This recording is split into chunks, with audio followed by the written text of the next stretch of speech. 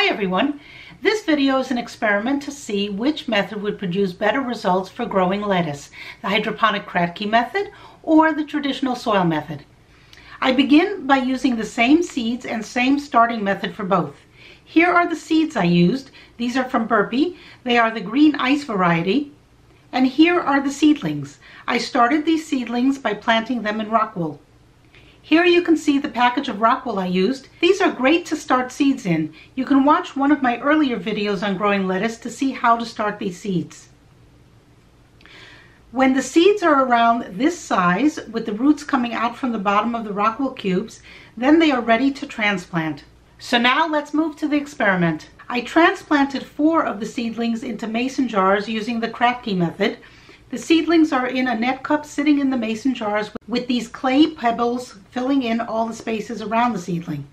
I also mixed some hydroponic plant food into the water to give the lettuce plants some nutrients while they grow. I use this Grow Big formula. You just mix 2 teaspoons into a gallon of water and then fill the mason jar with the solution. So here are the hydroponic lettuce plants after 3 weeks, and they look pretty healthy. I usually harvest these at 5 to 6 weeks and they turn out pretty good. If you're not familiar with this method, you can watch a previous video I made using the Kratky method to grow lettuce. I'll put the link to that video in the description box below. I wanted to do an experiment and compare my regular hydroponic method with what would happen if I grew these in soil.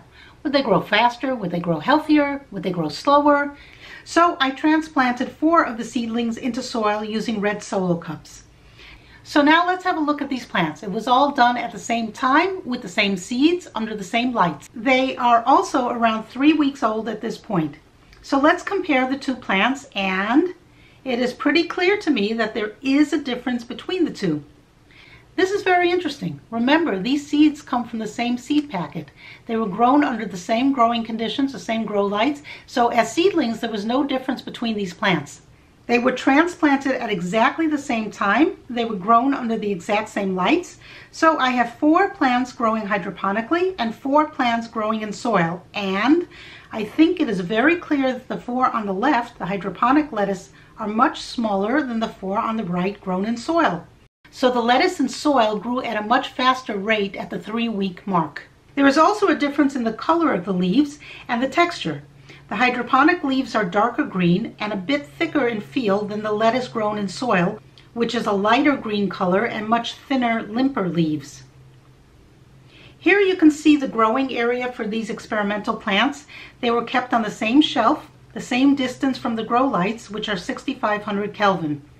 You can see pretty clearly here, side by side, the hydroponic lettuce on the left and the lettuce grown in soil on the right. The soil method definitely wins at the 3-week mark, but the story doesn't end there. Let's keep going, or should I say growing. So let's fast forward 3 more weeks to the 6-week mark and see what happens. Here are the lettuce plants in soil. They look great, ready to eat. The color of the leaves have turned a bit darker green, but wait, let's see what the hydroponic lettuce looks like. And these look much greener and more robust than the plants in soil. These have really filled out. You will notice I covered the mason jars in aluminum foil. That's to keep the light from hitting the water and causing algae to grow there. We don't want algae to grow, so it's a good idea to block out the light one way or another. I find the aluminum foil is an easy way to accomplish that. Let's have a look at the roots on the hydroponic plants, and you can see a nice healthy root system here. The plants are both ready at the 6-week mark. You can harvest them now or let them grow for another week or 2. I guess it depends how hungry you are. But if I stopped this experiment at the 3-week mark, my conclusion would have been very different. You remember at the 3-week mark, the lettuce growing in soil was growing at a much quicker rate and the plants were much larger.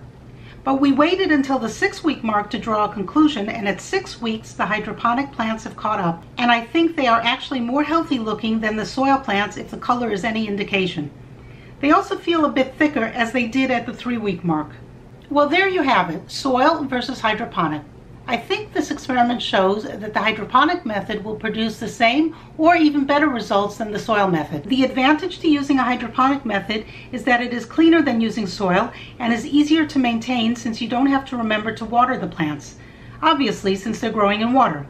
you can literally set it and forget it. Using the soil method, there is more risk of contamination or bugs from the soil, and you have to remember to water the plants to keep them happy. So which method do you prefer? I would love to hear your comments and suggestions. I'm also experimenting with my broccoli microgreens. I started one batch of seeds on paper towels and the other batch on soil, and I'm curious to see if there's a difference between the two methods. Obviously, the paper towel method is a cleaner method, so I'd like to see if it produces the same quality of microgreens.